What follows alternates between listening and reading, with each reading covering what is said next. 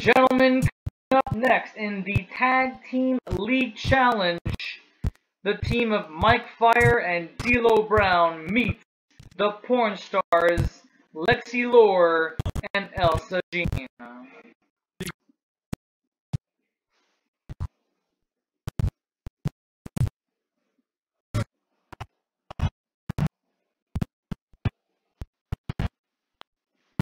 Honestly, I'm getting really sick and tired of this lagging, and I apologize to the viewers watching this at home.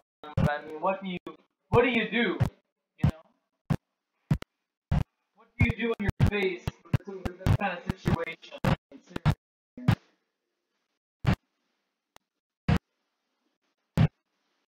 And by the way, an impressive battle royale we had just witnessed earlier ago. NCWA is the winner. He is going to be the third participant in the Hardcore Championship match. And, Rick, any thoughts? Well, for starters, I was very, very disappointed on how laggy the match was. The computer is. It's absolutely unfair, is what I gotta say about that.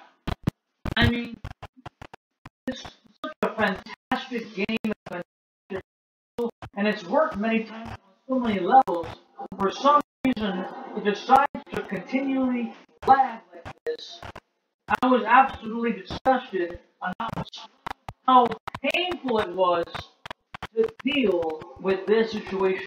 Nevertheless, they left from 10 did a fantastic job earlier tonight, or earlier today, and unfortunately, his friend was met with Victoria Barone, one of the Godfathers' hoes.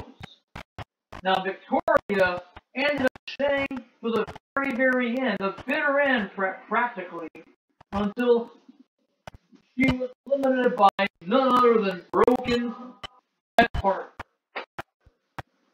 By the way, at Revolution this Sunday against Hang and I'm looking forward to that pay-per-view event.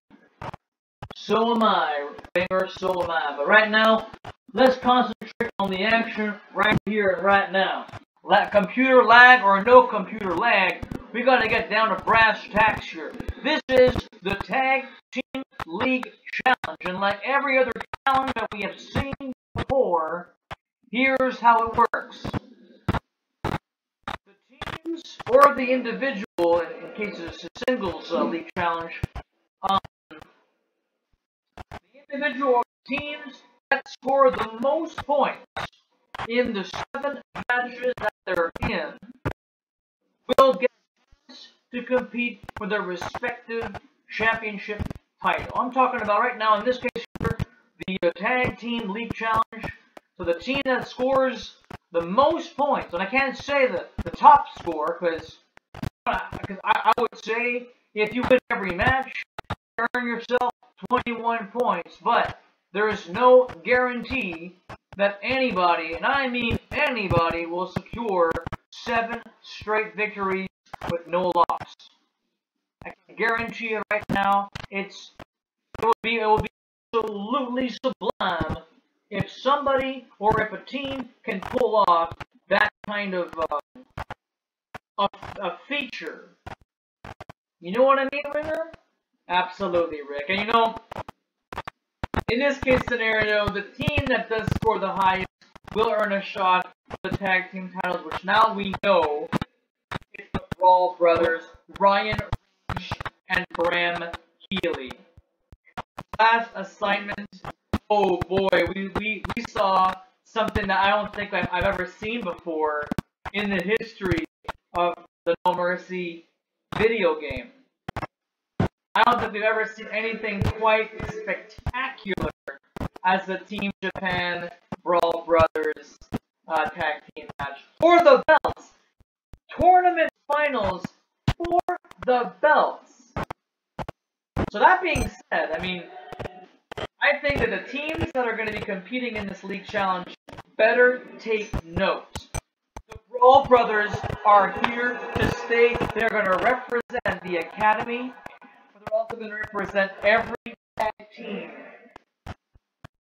You've got to be honest with yourself. Let's admit something.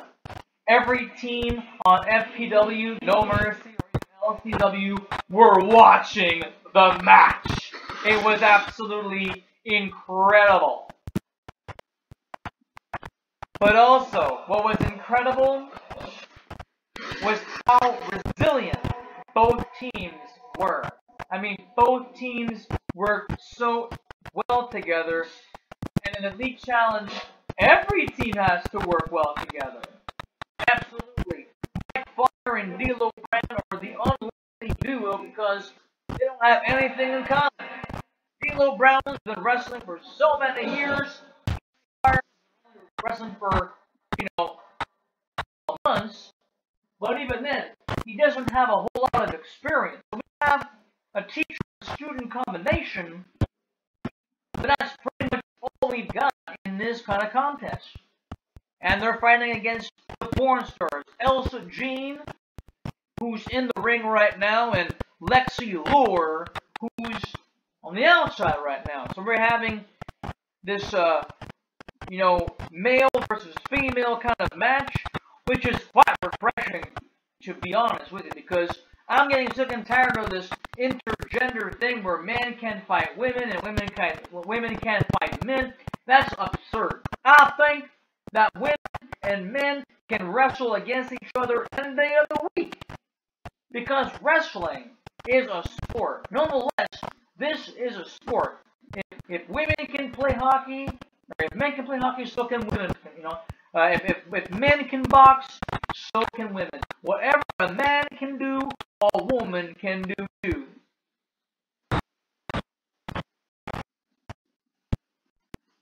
Very well spoken by the dapper Rick Rocker. And apparently, you call yourself the Action Man? That's funny. You're the Action Man, alright.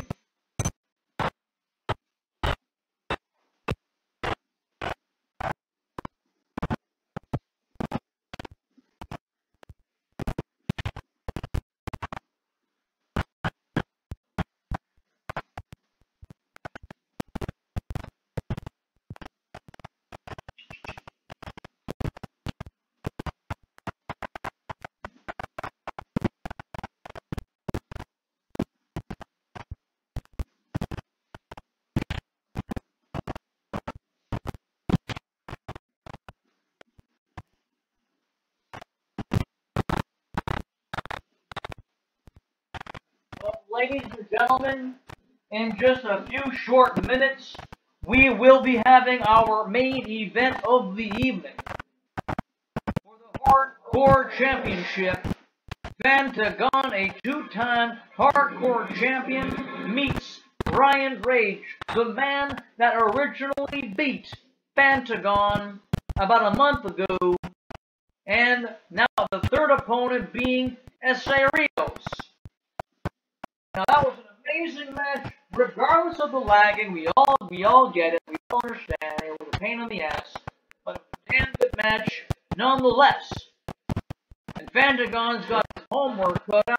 I mean, he wrestles for the championship. I mean, we didn't see him in the gauntlet match of the Battle Royale. I'm not quite sure he's even in the league challenge, but Phantom is by far the most entertaining wrestlers that we have in the Academy. He also scores a fairly decent number compared to Keegan Yamada, our world heavyweight champion of women. Absolutely. Pentagon, being a two-time champion, the very first two-time champion here at the Academy, the Hardcore title has been one of the most exciting matches to watch, the most exciting title to defend. Of course, it plays like the 24/7 championship, but not really, because it's not defended anytime, any place. it's only defended at every single show we have. Also, it's an open championship. Anybody can have it. Anybody from any league. You could be a heavyweight. You could be a light heavyweight. You could be a woman. I mean, it doesn't make a damn difference who you are or what you are. The bottom line is, you can go for the. You can compete for the title. But the only caveat is, you have to earn the right. So right now, Ryan Rage was our previous champion. And the reason why he's in this contest is because he felt that he got screwed over. And I completely understand why Ryan would feel that way. And that's why tonight, we're having ourselves a hardcore title match, triple threat. It's going to be absolutely gorgeous. What are the chances you think that S.A. Rios will become the next hardcore champion, Winger? Well, it's a 33% possibility, Rick. You gotta be honest with yourself here. There's not a guarantee that S.A. Rios will be a champion, but for all we know, he has to pin Ryan Rage. And hell, if he beats Ryan Rage, guess what? He's the champion. Pentagon never lost the damn thing. Exactly what happened the first time around. Pentagon never lost. Pentagon got screwed over because Ryan Rage forced Bram Healy to submission. Pentagon had a 2x4 wrapped in barbed wire. And you know what? I'm surprised that he had hit nothing but air. Bram Healy just gave up, just like that too. It had to be a coincidence. Why? Because they're a tag team. I mean, they work together. They're a great cohesive unit. They're trying to screw over Pentagon. It is what it is, Rick. It is. It is exactly what it is. People like Ryan Rage and Sam Healy don't want guys like Pentagon to win the championship. They want to screw over the guy who has the most victories, who has the championship. It's a very cruel concept, but damn, is it ever effective? Well, I actually agree with you on that. And on the outside for D'Lo Brown, and I believe it's Lexi Lore, they're just battling on the outside. Look at this. Mike Fire is in the danger because Elsa Jean just performed a very amazing sit-up power bomb. And now what's going to happen? Elsa sends Mike Fire to the corner. I think Elsa is going to tag in Lexi Lore. There's the tag. Alright, here we go. What is going to happen? What is next? Well, all four superstars are in the ring right now, and this is going to get very chaotic. Hopefully it doesn't lag too much. Well, I think it's gotten a lot better now than it was earlier today. I mean, that was awful. Absolutely god-awful. I mean, but we're doing this show together, Rick. I have shivers. I'm excited about what's going to happen today. And when I go and sit down next to you and I found out that it's all lagging, I mean, it sucks. Well, how do you think I feel when you're not around? First off, you're not even present. And second of all, I got to deal with this lagging game. This lagging, digital copy or an emulator of a cartridge. It's wrong on so many levels, Winger. So next time we have this show, I'm not going to start shit until you sit down first next to me to call this match, to call this show, as we're hired to do. Vicious Jeremy's the one that approves our paycheck, that signs the paycheck. If you're not even here, why the hell should he approve your timesheet?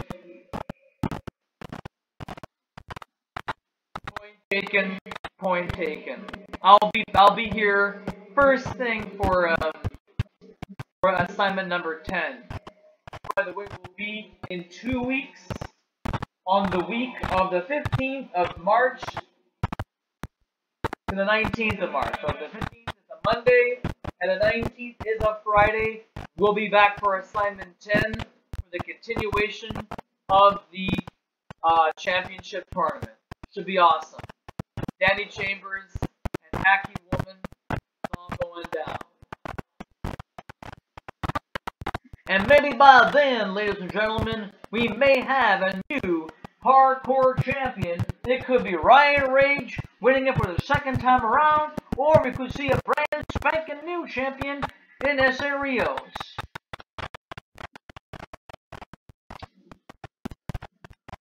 A stupid possibility, Rick, but I think Pentagon's got this one. You believe in that, don't you, Winger? Absolutely, man. Pentagon's got. He's smart. You know, I mean, he's dealt in these kinds of matches, and the fact that it's a triple threat match, it's anybody's game. You could steal someone's victory. It makes no difference. Look at this. Hey, that was a running powerbomb, right? Didn't I could have sworn I saw Ultimo Dragon do that in WCW. But I don't think I've ever seen D'Lo Brown do that kind of movement. It's funny because he's done it in WrestleMania 2000, the video game, and he's doing it here now. But I think they actually port the characters, so every move they do is pretty much ported into the next game. Or perhaps D'Lo Brown has done the running power bomb before. I'm not quite sure. Well, D'Lo Brown's got a special lock and load. It looks as though I think that's Elsa. I think it's Elsa, the one in the pink booty shorts and the black knee pads. Oh my! Make a wish, Mike Fire! Bam!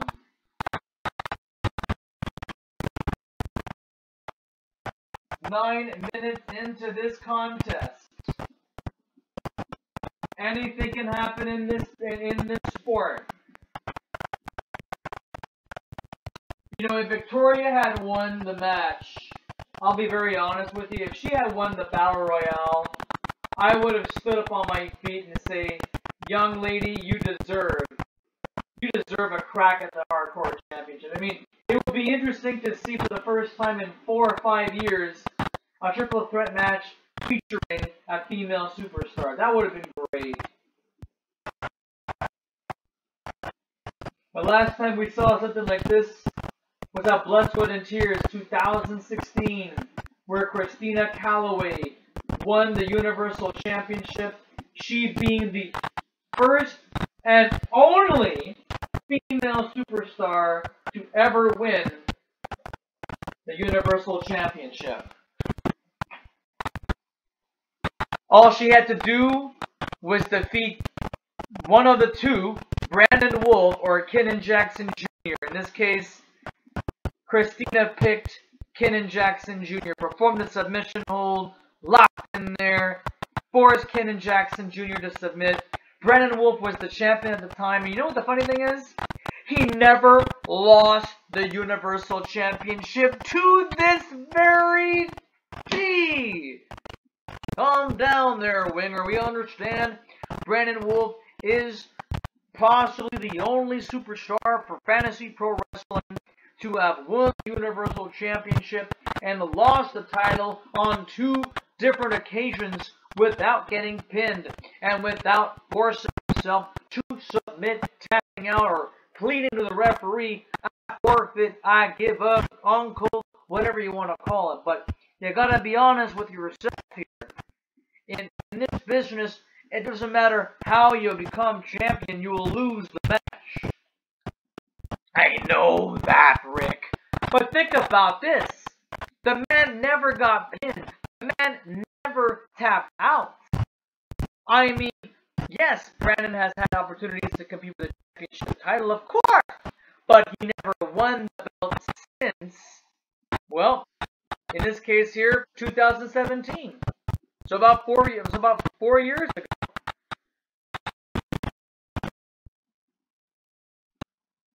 And next week, fans, the Wolfpack meet the team of Horvat, the Hungarian Barbarian, and Dan Kiyu of the Dojo. If Horvat wins that match for his team, the 5th edition will go up against the Tornado Tag Team Champions, the Specialists. But if Dan Kiyu wins for the team, it's going to be Dan Kiyu and apparently Mike Bailey will be represented because Master Ken is going for the Universal Championship. And of course, Master Ken decided that Mike Bailey represents. So that's going to be a lot of fun if that happens. But if the Wolfpack win, they're the ones that are going to be next on deck for those Tornado Tag Team titles. And I, for one, am looking forward to it. Well, I also look forward to seeing that action, ladies and gentlemen, but also I get to interview both teams, or all 6 of those wrestlers, or should I say, yeah, pretty much all 6, because Horvat and the Bard are a tag team. Have Dan Kiyu and Mike Bailey in the other, but also Mike Bailey will be wrestling twice if that happens, because Mike Bailey will be defending the FPW Cruiserweight Championship title against, are you ready for this? I'm ready, buddy. Ladies and gentlemen, Jim Rebel will be in action on Monday, March 22nd. Carnage is now officially on March 22nd, as opposed to the original date, March 21st. But Jim Rebel will be back in action. He's looking primed and ready. Wants to get back a title that he too never lost, and that is the World Cruiserweight Championship. Oh my, Mike Bailey's got a lot on his hands. He's got his homework cut out for him, and he's got apparently 3 weeks to prepare for himself. Almost 2 weeks, but still 2 weeks from Monday coming up, fans. 2 weeks from Monday, it is going to be Carnage, our 22nd annual pay-per-view extravaganza, fans. We hope to see you. We hope to hear from you on the comment section on YouTube. But please subscribe to our channel, and don't forget to click on the ringy-dingy-dingy notification.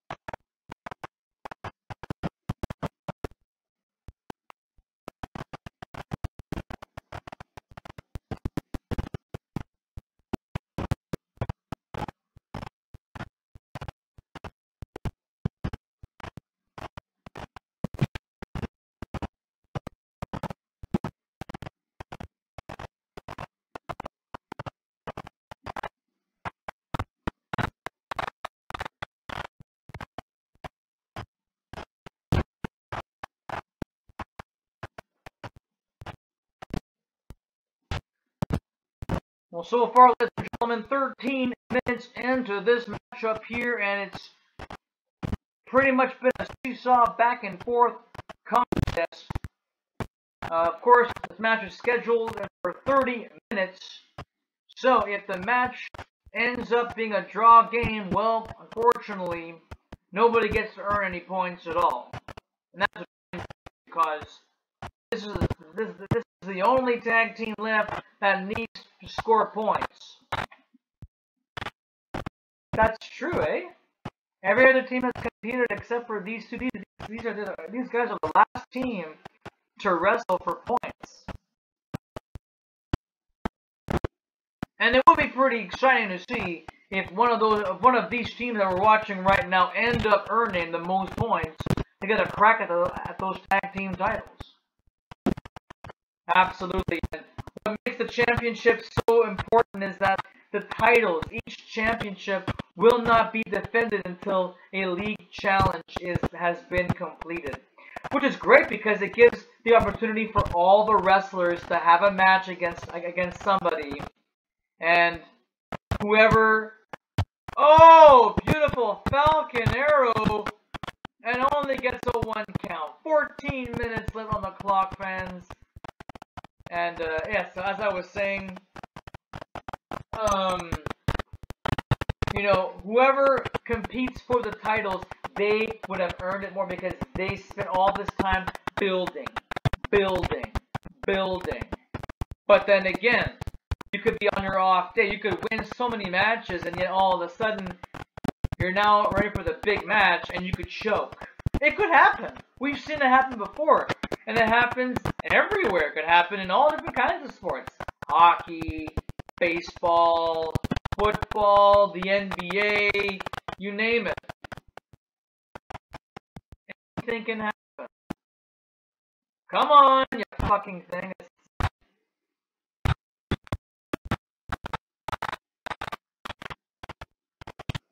Sadly, there's nothing that we can do about this, fans. Nothing that we can do about it at all.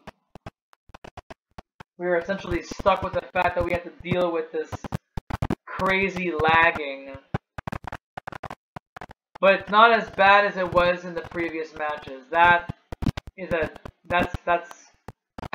the honest truth right there. Oh, beautiful hook kick. And now 15 minutes, ladies and gentlemen. 15 minutes are left in this matchup.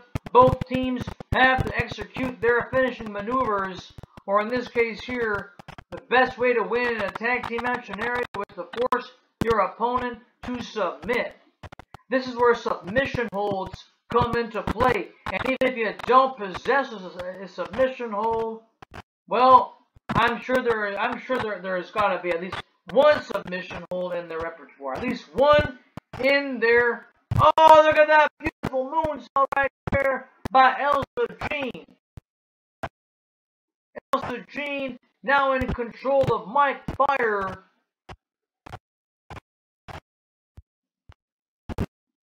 Oh, looks like Elsa's gonna tag herself out there. I saw that way before she did the tag. That's how bloody slow this damn game is.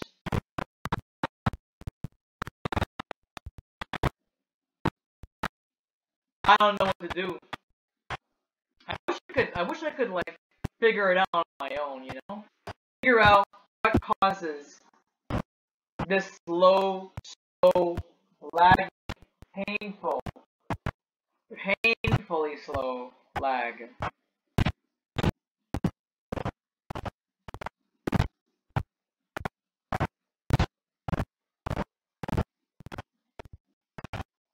Oh, look at this counter. To world side slam, hooks the leg of Lexi Lore, but she is not the legal, or is she? She is. Well, that was Elsa being slammed. Excuse me, ladies. I couldn't tell them apart. There you go. You see, that's a submission hold right there. That's submission hold in your moveset. That counts as a submission hold, and anything, like I said, anything can happen, and you can become champion, or you can win with any move.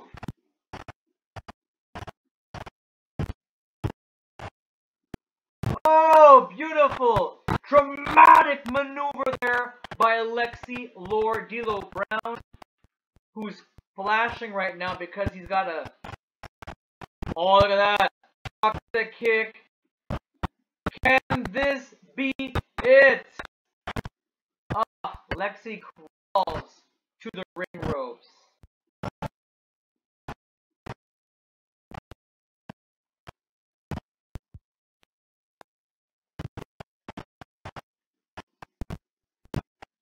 Alright, now here we go. Off the ropes. Come on! Oh, look at that double tornado backbreaker!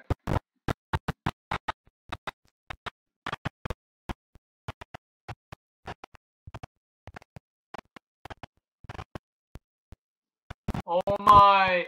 Sideway powerbomb! No! It was countered to a Hurricane Rana! And only gets a 1 count. That was beautiful, by the way. That was absolutely beautiful.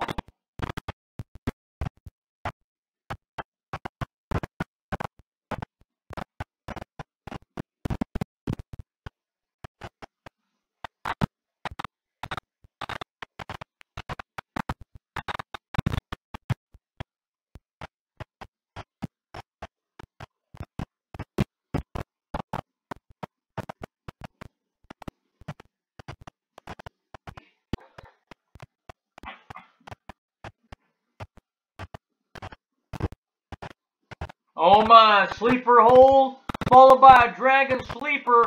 Mike Fire's in deep trouble right now, and D'Lo Brown trying to save his partner, and he does.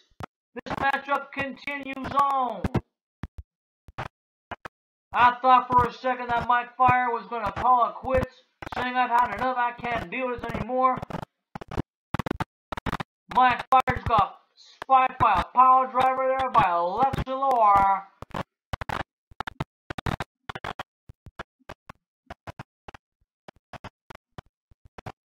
Standing switch.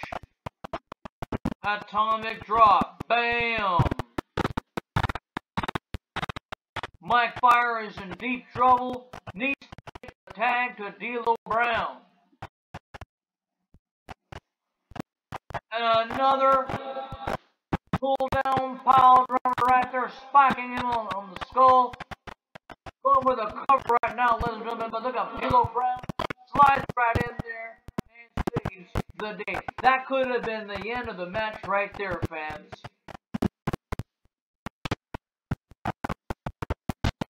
Oh my! Oh my! Good job from Elsa Jean, saving her tag team partner. My goodness.